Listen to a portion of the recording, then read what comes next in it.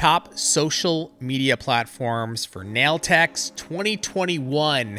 We're going to do a little refresh and give you an update on what they are today, right now, on the Biz Talk.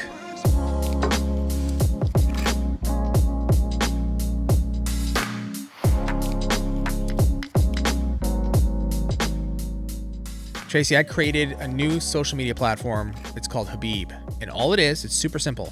You just log in and it's a picture of my face. And it just blesses everybody's phone and lives of millions of users. And it's free. So it's one of those new apps that you actually pay us to download?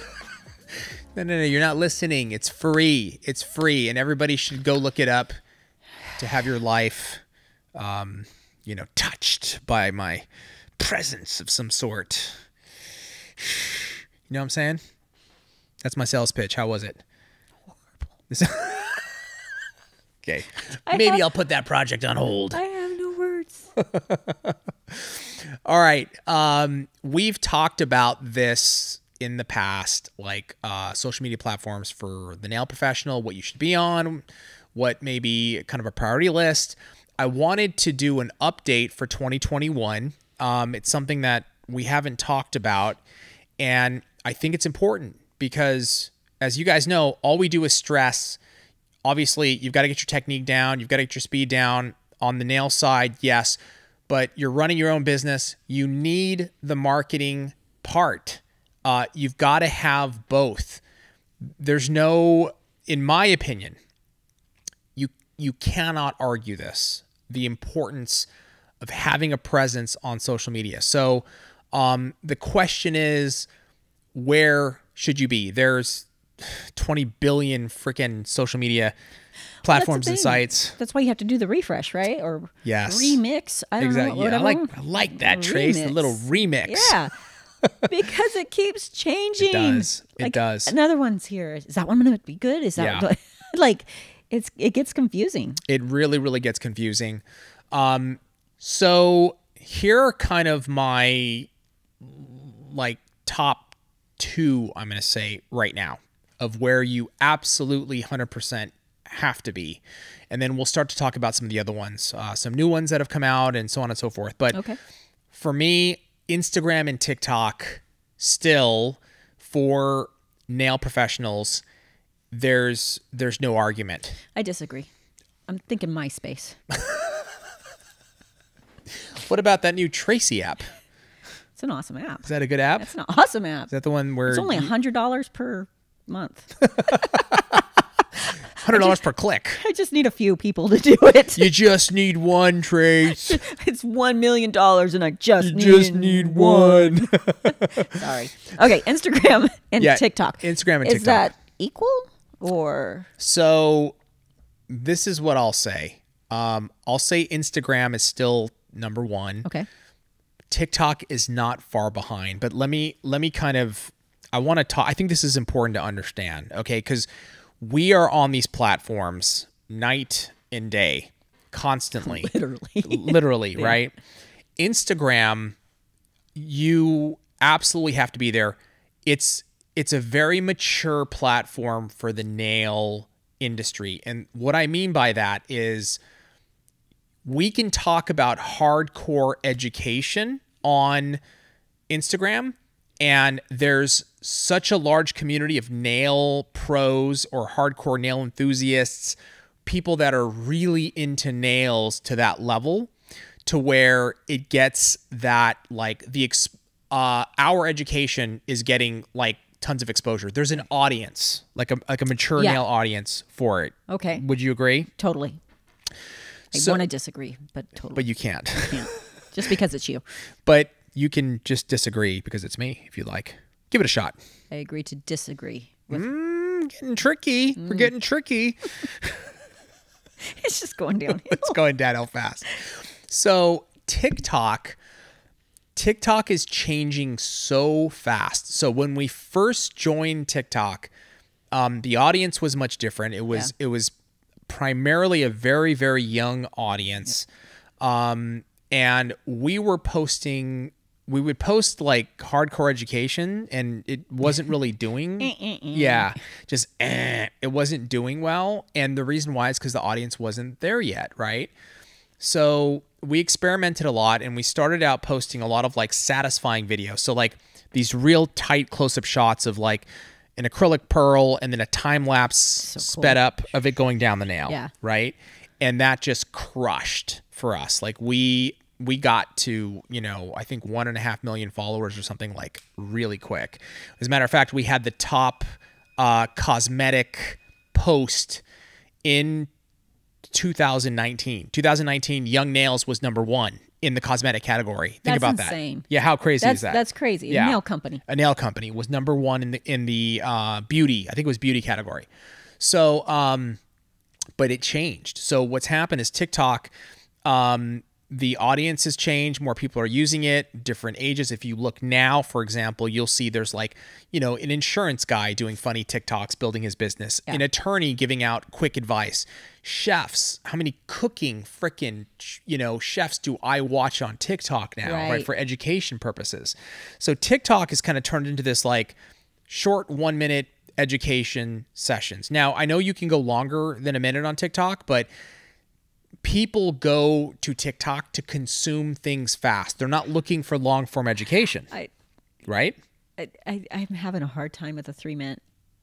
It has to be really good for me to keep watching. It's just like, on TikTok, why won't this end? Yeah. Even sometimes the minute is too long. Like I'll just move on.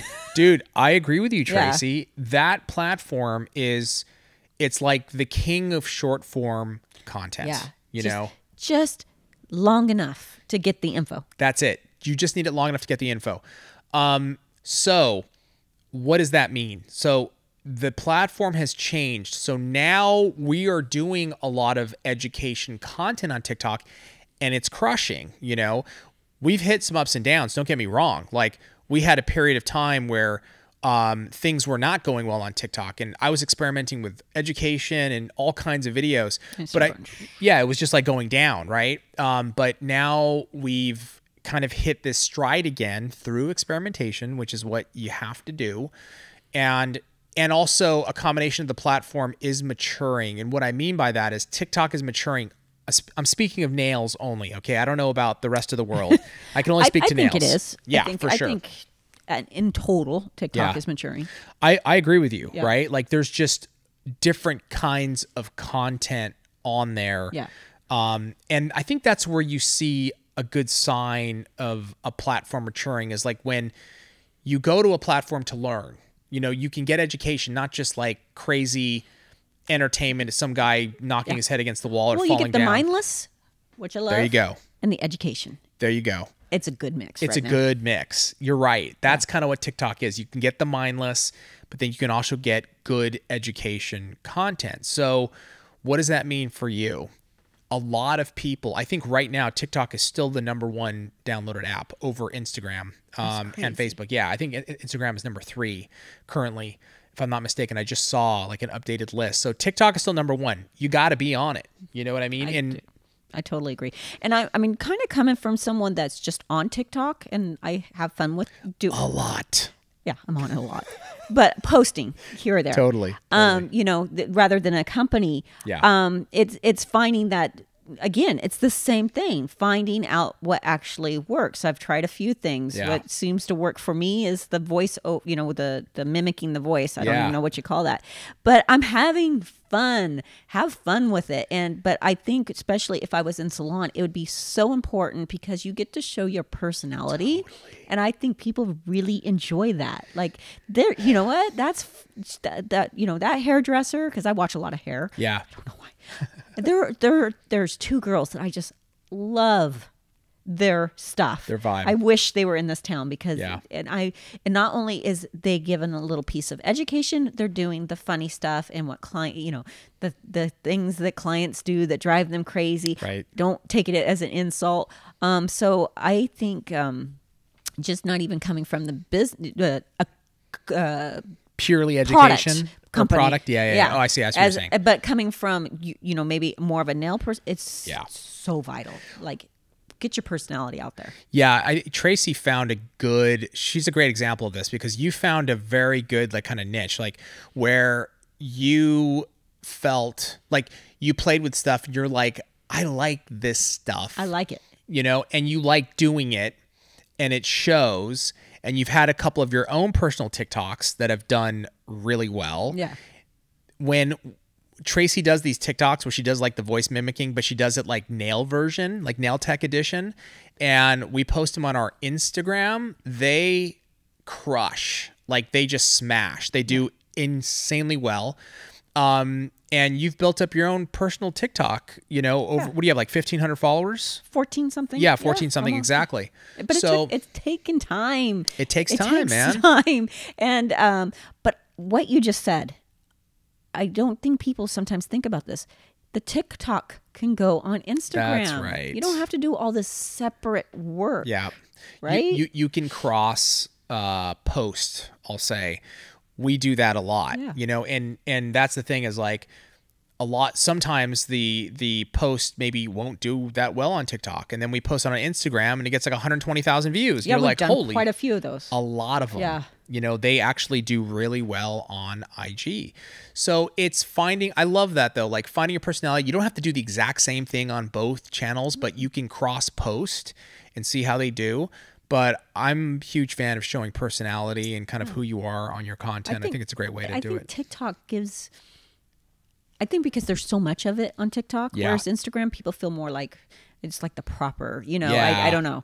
Whereas TikTok, you can bring out that little personality of yours and get, you know, I just can't even say it enough. Like, I wish these two hairdressers were in here, because I would go to both of them. For sure. Just because of their personality. Yeah, I like that. I think TikTok gives you a little permission to like be silly. Because you see a lot of that stuff on there. But those would be my two picks as top.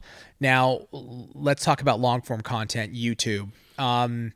If you have patience and if you love to educate as a nail tech, I think it's a good idea to start your own YouTube channel and create long form content if you like it, because if you started building a clientele and it's like you have a YouTube channel and you're showing all this amazing education, you can do it on Instagram. Obviously, Instagram, TikTok is number one. But if you like long form content, like that's my number one type of content. I love long form. Yeah. You know, I'm not a huge fan of course, I love short form for the mindless stuff and I have quick education, how to cook a steak on TikTok.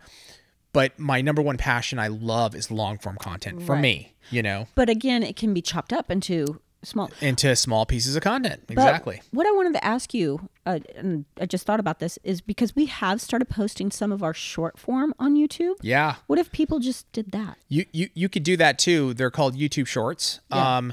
They allow you to post those, and we have been doing it, and they've been actually doing really well. Yeah. So you can mix it up also. You can totally mix that up. That. Yeah. Okay. 100% you can. Okay. 100%. And it's good. Like if you do have the time and like that long form, and you just chop it up, and you'll get a ton of content. I mean, how much short micro do you think we get from one long video? It depends on the video, but like you can get anywhere from, 6 to 7 short videos, and I mean up to 12, maybe sometimes 15 if there's a lot in there of micro content. So think about that. One long form video, you can take that long form video, post it on YouTube, you can post it on IGTV, you can post it on Facebook, and then you go in there and cut up a bunch of micro content. Let's say you get 10 pieces of content. Now you've got 10 other posts that you can post on TikTok, post on IG, on Instagram, on Facebook. It just goes a long way. It's what you should do if you're going to get into the long form content game. So I still like YouTube in the long form content. When I say long form content, I'm talking about, 5 minutes and up, let's say, for a video. For me, qualifies as like long form. I think some people even go 3 and up can qualify as long form, but it's not your short 15, 20 second videos. You know what I'm saying? Then there's Clubhouse, which is kind of a new one, which is interesting. I mean, we've played around with it a little bit. We haven't gone on there in a little while. I think it's got a little bit of ways to go. If I'm going to give you where you should be right now, Maybe go on there and listen to some stuff, check it out. But in terms of creating content, it's not my number one for you right now if you're a nail professional. Yeah. Number one priority has got to be TikTok and Instagram, and then YouTube if you want to do some long form content. Snapchat I think is still relevant. You can take Instagram stories and you can repost them on Snapchat. It's worth checking out. It's definitely maybe not top of the list. I keep hearing, I'm going to say less and less of Snapchat, to be honest with you. Yeah. I know that, like, let's say it's really interesting because I taught a class. I taught a marketing class earlier this year with 9th graders. Okay. They still use Snapchat. Okay. That makes sense to me for what the purpose that they use it for. It's very quick, random. Yeah. Almost, but and then it disappears. And then it disappears. Totally. So it's kind of how they communicate. Yeah. So I would say maybe for high schoolers, they're still using it, but I'll tell you, younger than that, when I ask Mila Snapchat, she's like, she's going to go into 6th grade. She's not even, it's TikTok for her and YouTube. You know what Snapchat reminds me of? Messaging. Yeah. It's like a text message. It is. It's like text. Yeah, it totally is. That disappears. Yeah. But Instagram has that now. Yeah. Instagram essentially took all of what Snapchat was doing and they just put it into Instagram. And with Reels, they're trying to do it kind of with TikTok. It's working. Let's put it in there. What about Facebook? Facebook still relevant. It's an older demographic, but still relevant. I mean, look, if you're going to bring in an older demographic as clients, you should do it. And absolutely. Right? Yeah. You're not going to say, I don't take anybody over 40 in my salon. Nope. All 40 and under, Tracy. I'm not going to do it. I mean, the 40-year-olds, man, they tip well. There you go. So definitely Facebook. Thank you. Yeah. And I think that's an easy one because Facebook and Instagram, you can link. So if you're going to post on Instagram, it'll post on Facebook, still relevant. See, it all kind of trickles though. Like that's what I think people get so overwhelmed. Oh, I have to have all this content. No, TikTok can go to Instagram. Instagram, when you post on there, can go to Facebook. Yeah. It's all very... Yeah, there's a lot that you can cross. I think Instagram and Facebook, you just connect them and whatever you post on one, it posts on the other. Straight to it. I think that's just fine. For TikTok, I feel like you should create content that's different. I like what Tracy was saying. You can get more personality into it. I mean, you can do that on Instagram as well. You totally can. But you've got to kind of find your vibe on TikTok. But still, whatever you post there, take them and post them on Instagram. You know what I mean? You can still cross post. But I like creating some original content for TikTok. But definitely Facebook and Instagram, they're right there. Yeah. I mean, those things are dialed in together. There's no reason to create separate, posts for those two. What would be your maybe not completely in this topic, but if you were to give someone, because the anxiety, I get it when I'm trying to create content. Yeah. What would be your number one advice to someone that's like, I can't do it. I can't do it. I have too much anxiety about that post. So you have a post and you have too much anxiety about or posting? Just creating. Creating. Because I find that most people are looking for the perfect piece of content. Yeah. Doesn't exist, number one. And it takes practice of, how do I say this? You have to get used to the feeling of putting it out there. There's no way to get over it except by just actually posting it and doing it. And the perfection thing is huge because that's totally an illusion. I think a lot of people don't post because they're afraid of what their peers mostly are going to say. Make fun of me. Yeah. You know why? Because like if we have a sale, for example, Young Nails, and I do we've got a sale song, right? Which I love doing. It's so wacky, but I have so much fun. If you haven't seen it, go check it out. It's time for sale, right? So, but I also post that on my personal Instagram where all my friends follow, family members follow, and they see that. And in my head, Dude. Is everything okay? Is everything okay with a beep? So I understand. Blink if you need help. Dude, I walked into my jiu-jitsu gym, and a lot of the guys follow me, and I follow them too, right? They all know I'm in the nail business, but they haven't seen that type of content. So I posted it, and one of the guys was like, so did they let you do that? Did they let you? I'm the CEO. I'm like, well, I'm one of the owners of the company, so nobody can stop me from doing it. He can post it himself. Yeah. But he was laughing. He's like, that's funny, man. Like, did you make that? I was like, yeah, I just kind of pumped out the song, and I'm like, this is what I told him. I said, I like to put my personality, me, whether you like it or not, in our content, because I like what you said earlier. I have fun. To me, that's fun. And so nobody's going to stop me from doing that. And he was just having a ball with it. He thought it was hilarious. But I get why somebody doesn't post, because you are concerned with, like, next time I see that person, they're going to look at me, I'm making these videos, and you know what I mean? Yeah.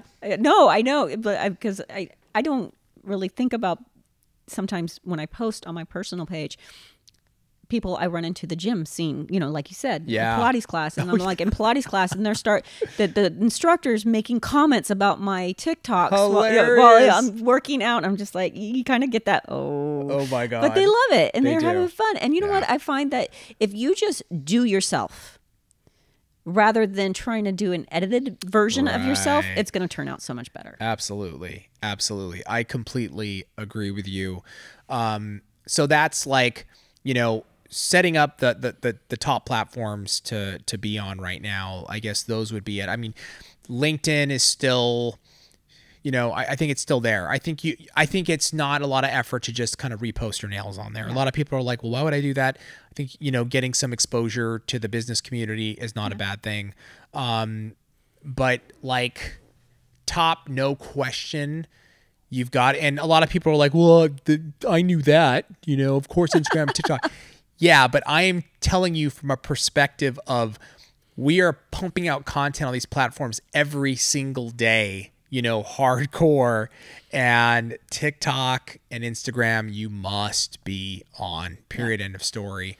One thing that's interesting too is, like, a lot of people don't know, on Instagram, this is kind of a fun feature. Like, we had somebody asking about, like, how can I do market research? How can I look into my area? If you go into Instagram and you go under locations and you search, nails Los Angeles, or hashtag Los Angeles nails, or you're going to see basically a ton of salons come up in your location, and you can start to research the salons around you. You can probably inquire then pricing, services, kind of what they do, to get a feel of your market. I think utilizing social media is a great way to do that. Huge. I do that for food. I do that for hair. I do that for everything. And if you're not on there, you're missing out. You're missing out on business. Huge. This is where people turn to anymore. There's no phone books. There's no newspaper. There's none of that no more. It's this. It's Instagram. Even on Facebook, you can do searches. Yeah. And even if let's say you're on there, right, but you don't post anything, people want to be able to go to your page, check it out. I just did this with a restaurant. Checked out their page. I'm like, oh my God, this looks amazing. Yep. Was there in the next hour. Exactly. That is how it works. Yep. And so, like, not only to be on the receiving end, but to even see, you can see what's going on in your town. Like, what's happening in just type in location Los Angeles, Anaheim, see what posts are coming up. Yeah. If there's a big concert going on, you'll know. Like, people are going to post about it. Like, it's such an incredible tool. This is where Instagram really just does so well. It's because they're so sophisticated in how you can search and market at the same time. And you can find out everything you need to know about a city, a state, what's going on at that time, just by using Instagram, which is why you need to be on there and why it's still the #1 platform for me. Agree? Total. Let us know in the comments below your thoughts on top platforms for nails. Did I miss anything? I don't think I did, but let me know if I did. Would love to hear about it. And also, what do you want to hear from us? Any topics you'd love us to discuss? let us know in the comments below. Tracy, thank you. Thank you. Thank you guys for joining us. We will see you next time on Biz Talk.